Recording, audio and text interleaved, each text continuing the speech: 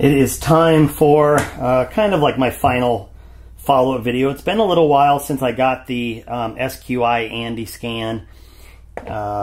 You know, it's been, I'd have to look, but I want to say it's been 4 or 5 months now that I've had this, at least 3 or 4 months.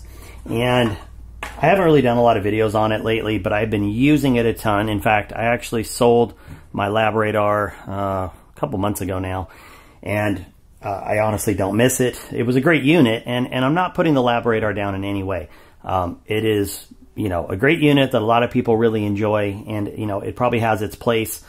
For me, though, the size and just some of the functionality things, this has made my life so much easier. For one, the size. Without a doubt, being able to just throw this in my backpack when I go traveling. You know, for instance, I went to a couple matches this year where I was flying, and the ability to just throw this in my backpack, go on carry-on, which again, it's got lithium batteries in it. You've got to put it in your carry-on, at least as of TSA rules today.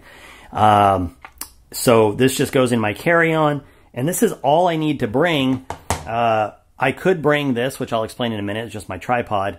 But really, I can use this on a bench, or I can just bring one of the mounts with me if I want to. There's a lot of different options, but the bottom line is I can just bring this and easily record some values if I need to at a match. And it's always in my range bag. I always struggle because there's days I'd forget my LabRadar. You know, it was in its own, you know, computer bag that I carried it in. And, you know, honestly, some days I just forgot it, and it was frustrating. I'd get to the range, I'd be like, oh man, all I was trying to do today was capture velocities, and I left my chronograph at home. This just is always in my range bag, so I never have to worry about it. It does have, as we've talked about, an internal battery. Is it the longest life battery? No, but I can get, depending on how I'm using it, between 40 minutes and an hour. If you're trying to do Wi-Fi connection, it's going to suck the battery up a lot more. I don't find myself, okay, let me back up and say that I think using the MagnetoSpeed, which is a great unit, and the LabRadar, which is also a good unit, like, they're all good units, they just do things differently, right? And you kind of get trained how you use a certain kind of chronograph. And I have found that I've been untraining myself and just using this differently, that's all. It doesn't make it a bad thing, but I don't really do the Wi-Fi connection, and I'm not using the app connect or the Wi-Fi page to watch my data on my phone like I used to. And why is that? Well, because I just don't care. When this thing's popping up data, I'm usually writing it down anyway because I've got a logbook that I'm keeping it in, or you know, some kind of a sheet that I'm using. So I'll just kind of take a quick record there. And if I need to get an electronic version, I can always download it and easily have that data. So I just don't find myself connecting the Wi-Fi like originally when I first got this. I was like, oh, Wi-Fi, Wi-Fi, Wi-Fi. I just don't do that. I watch the data as it goes on, and that's all I really need. And again, if I need other data, I can download it. There's a lot of little functionality that goes on in here that is very unique to this unit in terms of how it tells you if a signal is good. I don't know if I can easily pull up a value for you here, but give me a second. Let me see if I can find something real quick.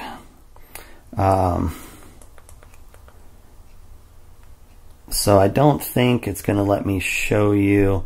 I'd have to pull it up differently, but when you shoot on this thing, it'll actually, and he's got it in his book, it'll show you whether you're getting good signal or not.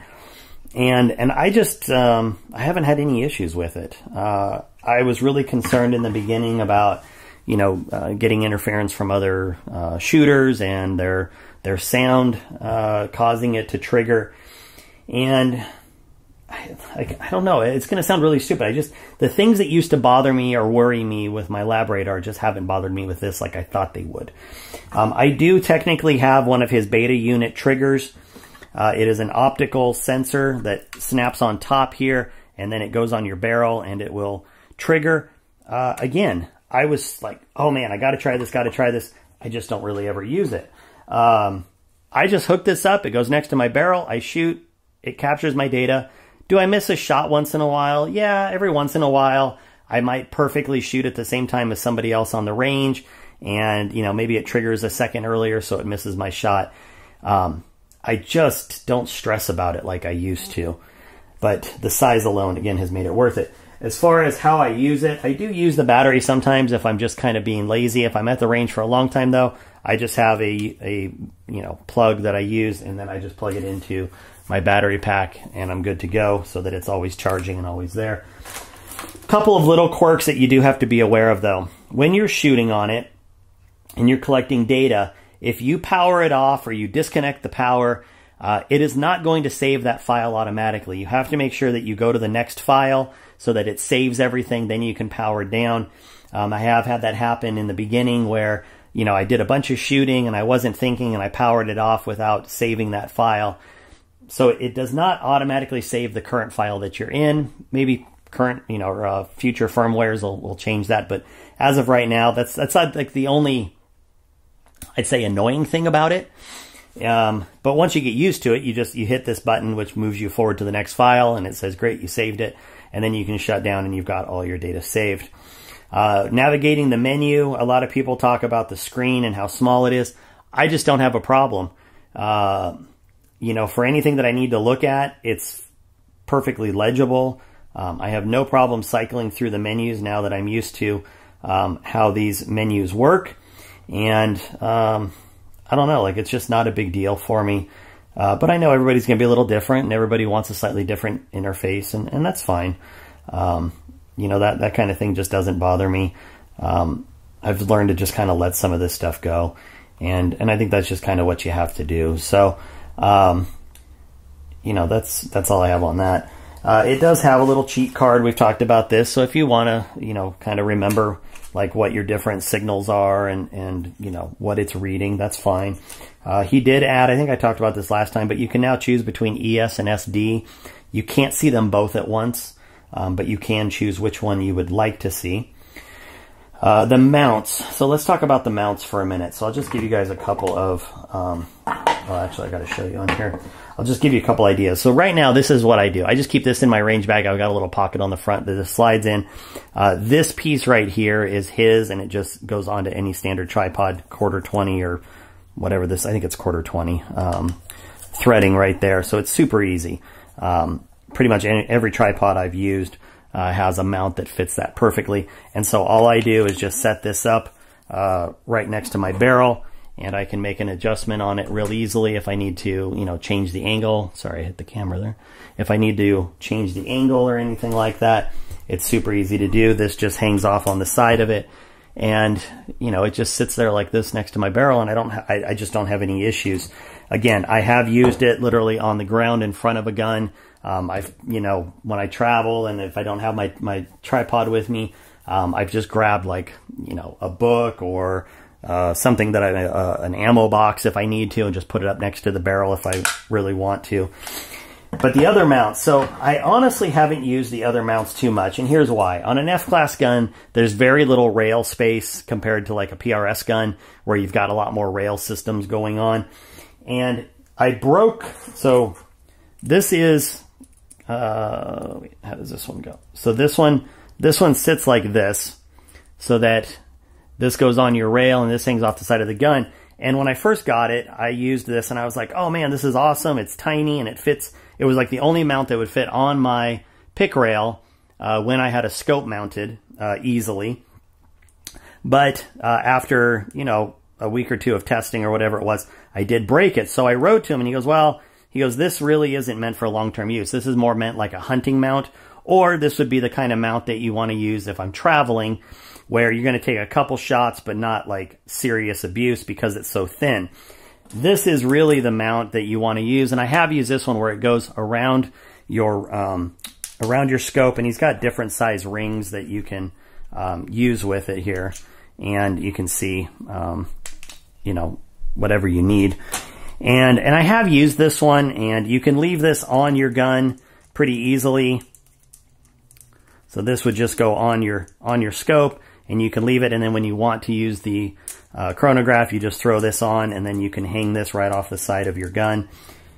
So you can just, it just goes like this, and it's super easy off the side of your gun. And I just don't use it, but it is a good mount. I have tested with it. I have no problems.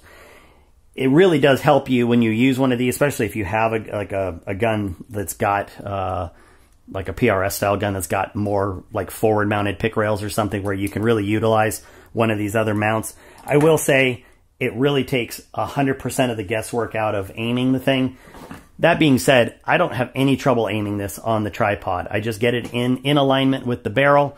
I don't really give it too much angle, but it's right next to the barrel, and he's got some measurements. I think it's like 10 to 20 centimeters is kind of your range that you can be in, and that's easy to do, so I don't have any problems.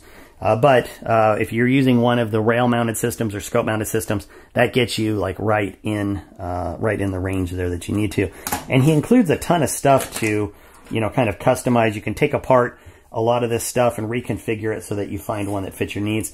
Again, this is the only thing where I'd caution you that it's not meant for sustained fire, especially heavy recoil. And the fact that I'm free recoiling probably doesn't help this either, because what happens is when this is mounted, it's got some flex to it, right? So as I'm free recoiling, it's, you know, it's kind of going wah in there. Whereas this has twice the amount of meat. It's a lot more rigid for the needs. But it is 3D printed, so it's easy for him to just send replacements if you need to. And he gives you a ton of stuff to work with, so not that big a deal. The instruction manual, I don't remember where I put the instruction manual. I guess I should have had that ready to show you. But the instruction manual is... oh, heck, I don't remember where I put it. I'm sorry. But it's a fully featured instruction manual. It's got everything that you need. Is it hiding under here? Yeah, I don't remember where I put it. Anyway, the instruction manual is like super overkill. He has all of the technical data. I show this in my other video, so you know, if you want to see it, go back and look at my other videos. But he's got, and it's on his website too, but he's got so much technical data, and to be honest, a lot of it's kind of above my head. But he, you know, is a physics professor at the university there. He has access to some crazy machinery to do his testing, and he clearly has done his homework on it. So if you're into that kind of stuff and you want to just get data overload, take a look at that manual. It also goes through everything that you need to know on, you know, how to read every chart that's on here when it pops up, and, you know, what that means, and how to tune it and stuff like that. All of that being said, you don't have to understand all that to get this to work. It is a relatively simple unit, and as long as you're following some basic steps that he lays out at the beginning of the manual, you're not going to have a problem. But there's going to be guys, and there always are, that really want to, you know, like take it to the N+1 on the usage, and, you know, the fact that he gives you all that data is great. Let me show you real quick, because, you know, here's the elephant in the room. How does it compare to lab radar? Well, they're both Doppler radars, but Doppler is only as good as how you set up, or it's only as accurate, or it only reports how you program it to read. So some units, and there's more than one Doppler out there now, so they're all going to do a little bit different. Some are going to take a reading further down range and then kind of calculate backwards to muzzle. Some are going to attempt to capture the bullet closer to the muzzle without doing any, you know, backtracking. And so there is going to be some variance, but I think what's important, and we're going to look here in a second, is that the consistency. So let's take a look at, you know, just a very simple test that I did, but I think it'll illustrate everything that you're wondering. Here is I have lab radar and then AndiScan. I had them both running up concurrently while I did this test, and you can see there's quite a bit of data here. And, you know, I left the data like exactly how it came off of both units. I think the biggest thing you'll see out of the gate is, you know, and I'm using, on the lab radar, I had the trigger set up. On the AndiScan, it's just set up right next to the barrel. And you can see here, these are all missed. Anytime you see this here, like that one, this one up here, these are all missed data points from the lab radar. And I like to think that I'm pretty adept at using the lab radar. And for whatever reason, it was just struggling this day. So you can see these are all missed data points. So as we look down the right side, this is going to be your variance. So here's the lab radar data, here's the AndiScan data, and then this is the difference in feet per second. And like I was talking about, it's about consistency, and you'll see pretty much everything's right here. There's a couple down here that are like 11, 12, 13, but everything's pretty much in like 13 to 15 range.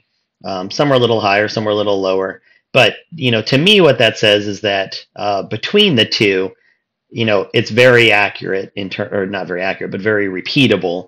So whether you're using the labradar or using the AndiScan, this variance says that they are both very repeatable in what they are picking up, even if the data doesn't completely align.